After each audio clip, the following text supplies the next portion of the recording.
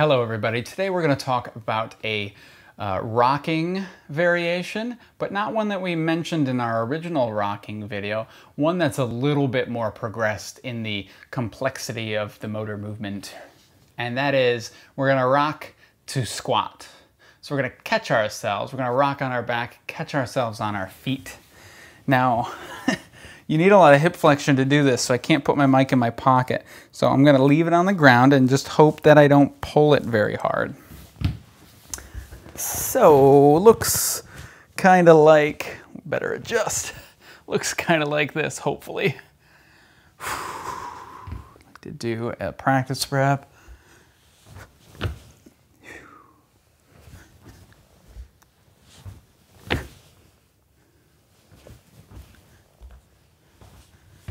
Just like that. So in the original rocking video, I didn't really go into how this helps unless you're really astute. Like we talked about what it can do to the body, but I didn't relate it back to squatting.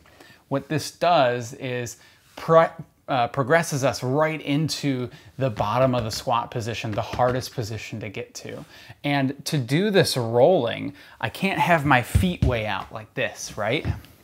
Let's not show you too much on this camera here. I can't have my feet out like that. I need to keep it in. I need to find that hip internal rotation. I need to find the mobility that I need, which will allow me to progress my squat more deep. So, things to look out for.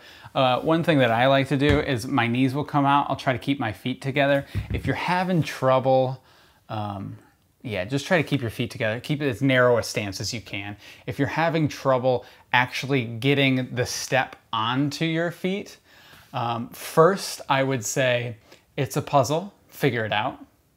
And second, I might say if you can do it, but you can't do it consistently, when your feet hit the ground, you want to slap and pull. And you'll kind of see that that's what I do when I go and do them.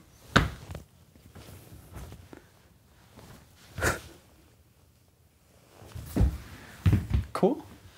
Other big things, if you're having a lot of trouble, or if you feel like your head's gonna explode, breathe out, exhale, get the air out of the way. Pressurized air can lift a car. Sorry if I hit that mic.